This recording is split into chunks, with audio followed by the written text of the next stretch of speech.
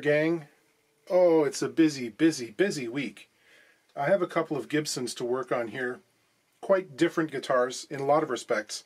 One is a 1962 LG1. The other is a 1974 or 5 Hummingbird. Both very attractive, good sounding guitars. So what do they need? Bridges and neck resets. Bridges? Yeah. The Hummingbird's here has been cut down in the past to get a little more room to lower the saddle, and it's really quite low. So if we're going to do a neck reset on it, we might as well bring this back up close to the factory spec while we're at it, so we can bolster the voice of the instrument and get as much out of it as we can. The LG is something entirely different. Some of you are probably nodding your head, kind of smirking right now, because you know what's coming up. This is from a short-lived period, thankfully, when Gibson decided to use plastic bridges. It was the early to mid-60s. All the student models like the B25 or the LGO or LG1 like this, they had this kind of bridge with a standard saddle in it. J45s, 50s, and Hummingbirds had the wide ceramic adjustable saddle, but they also had plastic bridges. This is one rare instance in the guitar world where virtually everyone agrees. Originality in this case can go take a hike, because although there might be a few decent sounding guitars with these on them, in virtually every case they sound better when swapped out for the traditional wood bridge. Nobody gets offended when they see that it's been replaced. Usually they're happy, because if they're buying it, it's already been done and they don't have to be the one who pays for it. These were made in large numbers, and they remain one of the most affordable ways to get into the vintage Gibson market. A Gibson flat top from the 40s or 50s is usually out of reach for most players now, but you can still pick up one of these for less than the cost of a decent used car. Ladder bracing can cause some issues. They're a little more prone to the top deforming as opposed to an X-brace, and they often develop a wavy thing around the sound hole. The player has secured a replacement bridge, which is supposed to be a direct replacement. We shall see. I'm going to have to measure this pretty carefully to see how accurate it is in terms of the saddle placement and string-to-string spacing and that kind of thing.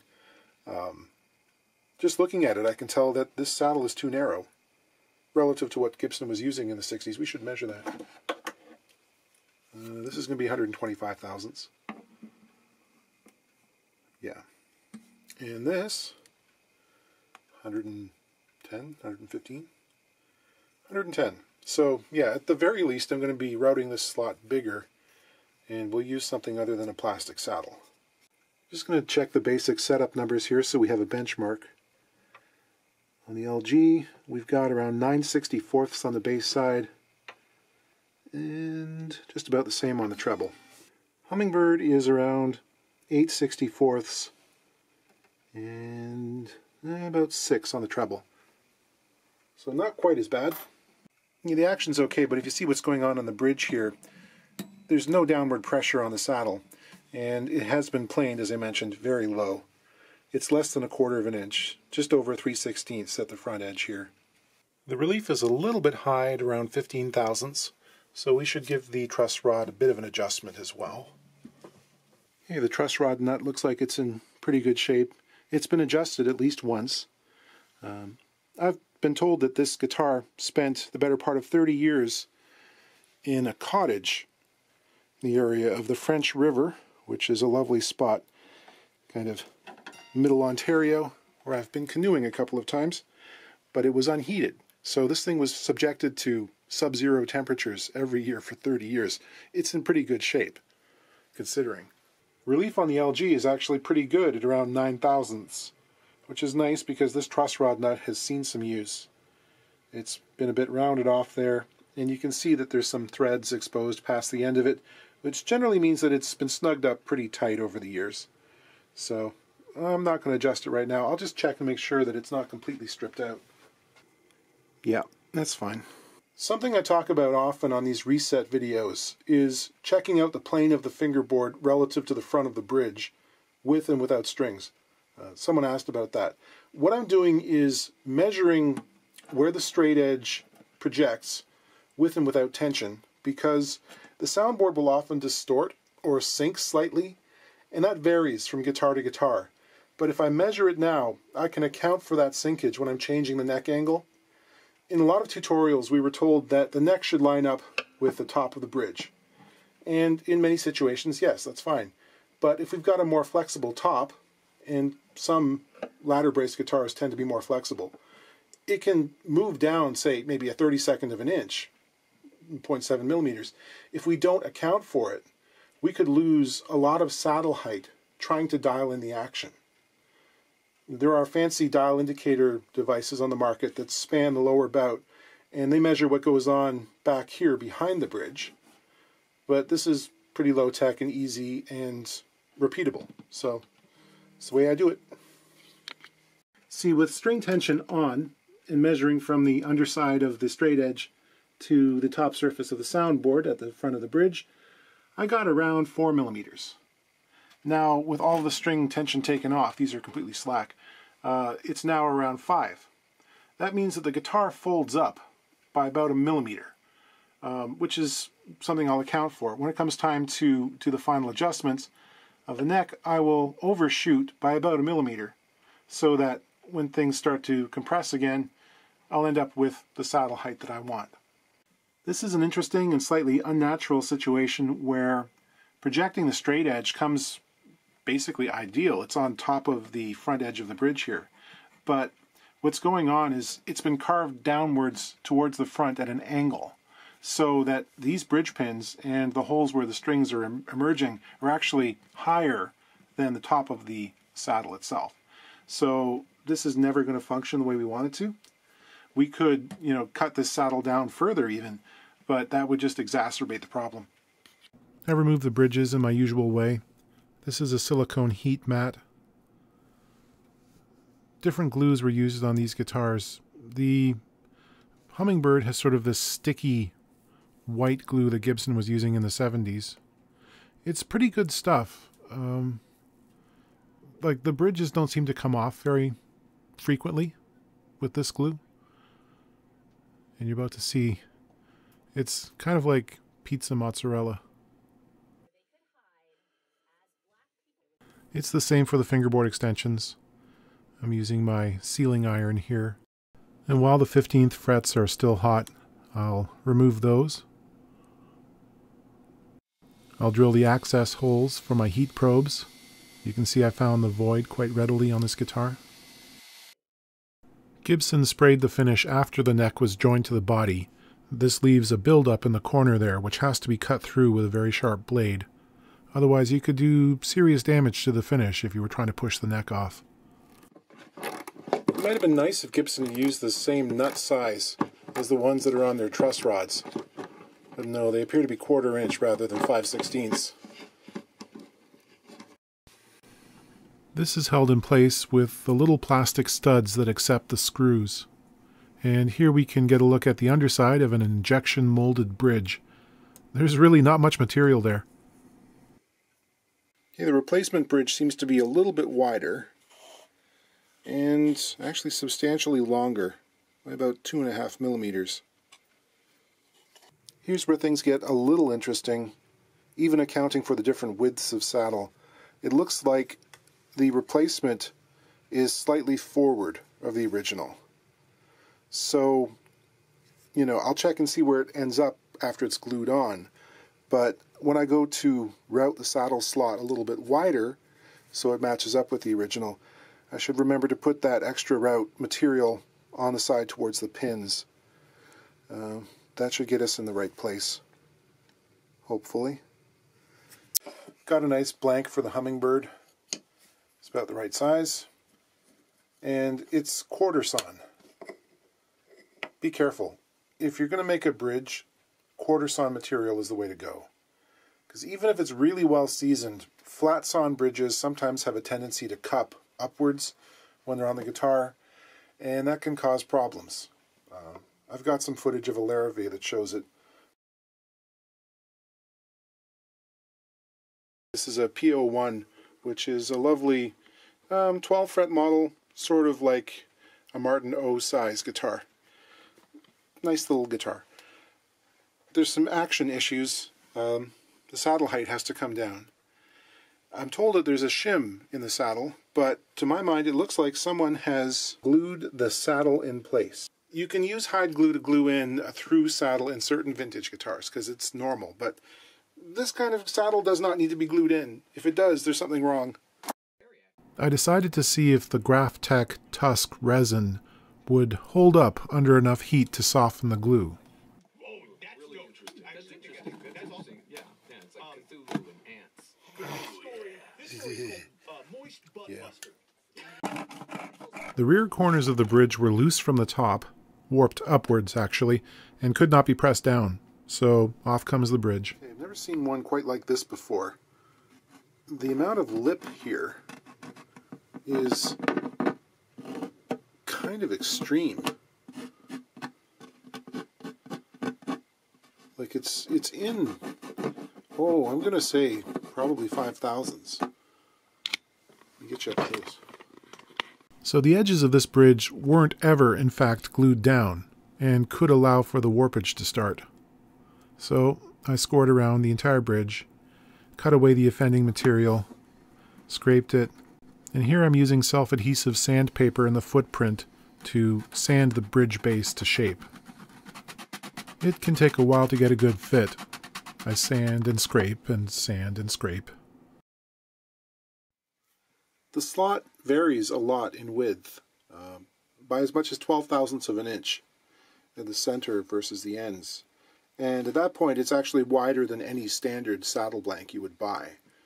The slot also seems to be pitched forward slightly, which could be just bridge rotation. The whole bridge is actually kind of warped slightly. So I'm thinking probably the best thing to do is just plug this and recut the slot. It'll be quicker and easier and cleaner than any other option. So I'll get out the ebony.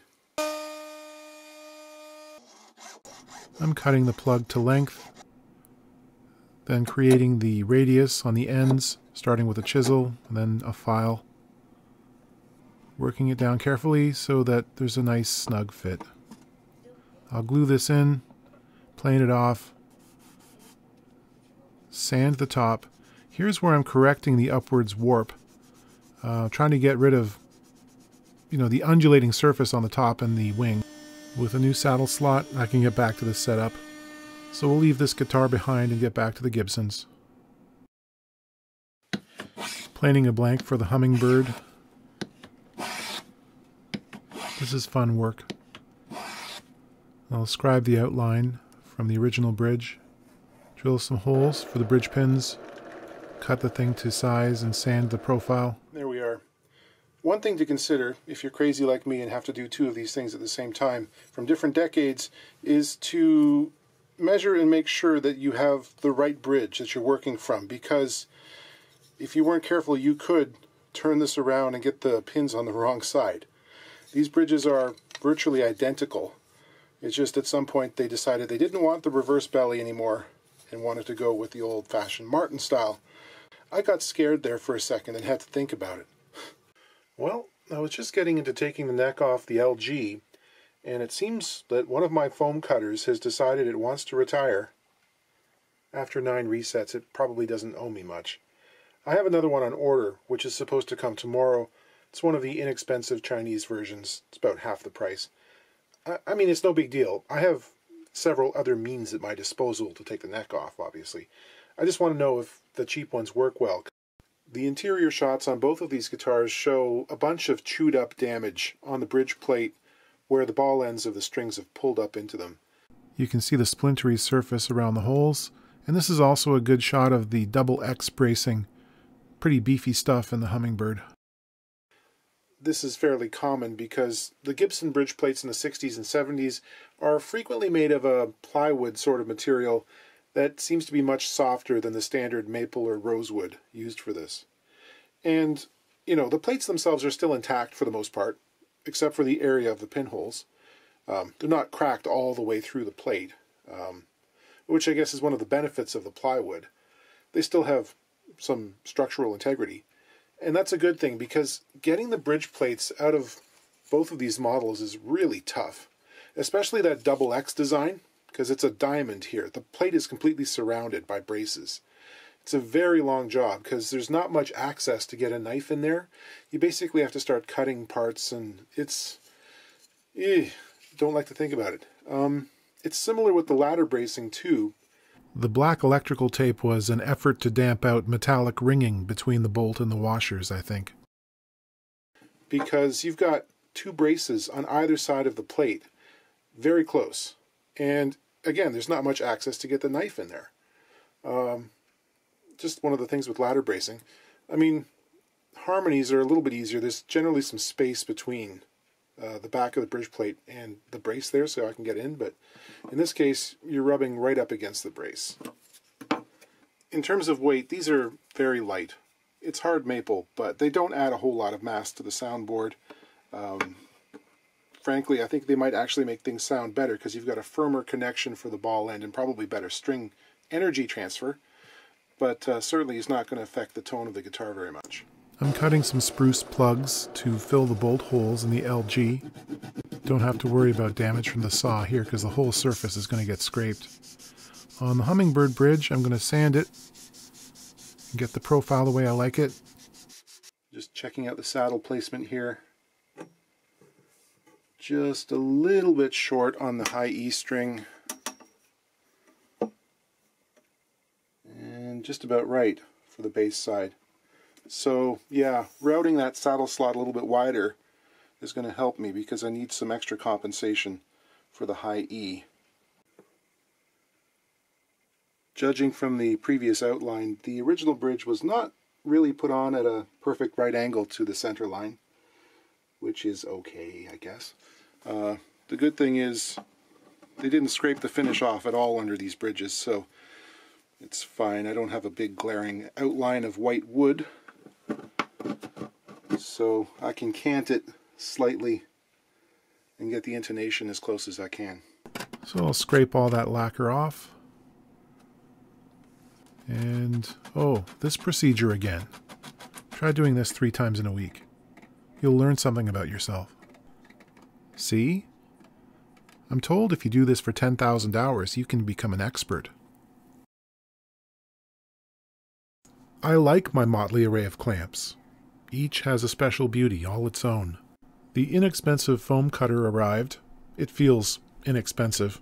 And this is relative because the good ones don't cost that much more. It doesn't seem to get as hot as the older one. And the other thing is, the barrel is significantly larger diameter. It's about 2 millimeters, around 80 thousandths. That's not an issue with these wide Gibson frets, but it would be more difficult to hide under the ones you would find on a vintage Martin, say. So I put in an order with the Hot Knife Foam Factory. I'll pay for the quality. It's a US company, and they seem to back their products well, so I'm happy with them. The LG was really combative. That's because there was a segment of binding trapped on the face of the heel. It was held in place there between a lip of the top wood and... Okay, that's interesting and something to take note of. Rather than against the pin surface of the dovetail here, there's a shim that's hard up against the end of the neck, and it's tapered from thickest near the fingerboard down to nothing at the end of the tail. It's glued on there, and this is part of the reason it was difficult to remove. Ooh, this is going to make fitting probably a lot more difficult. So I clamped the binding back down and secured it with some glue. I scraped the old glue off and lightly relieved the face of the heel near its ends so there'd be less to sand off when I'm doing the sandpaper pulls.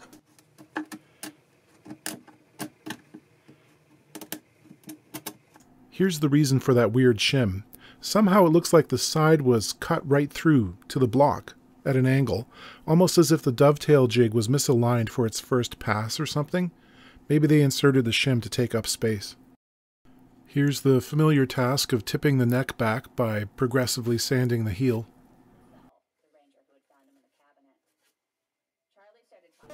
More routing.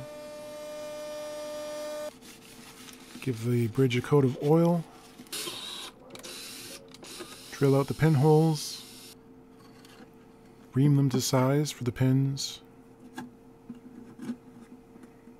Some things you just need to fix. There was a fingerboard crack on the LG here that was previously glued. Unfortunately, the sound hole edge didn't go back into perfect alignment, and it's missing this chunk of top wood. So I'm going to put a cleat under it for extra insurance, and I'll inlay a bit of spruce, because it's the kind of thing that if you were to catch a pick in it, you could really do some damage. I'll trace the outline of the sound hole on the cleat, cut it out, and glue it in. Check to make sure it's aligned properly. And then I cut a piece of spruce to fit the void. Trim that back. And I'll sand it and even out the rim of the sound hole a little bit.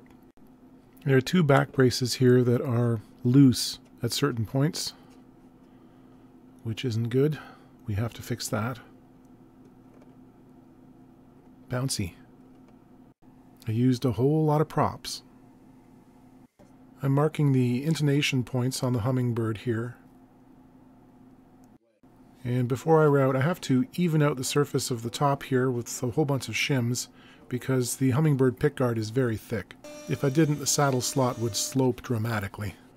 Polishing, polishing, polishing.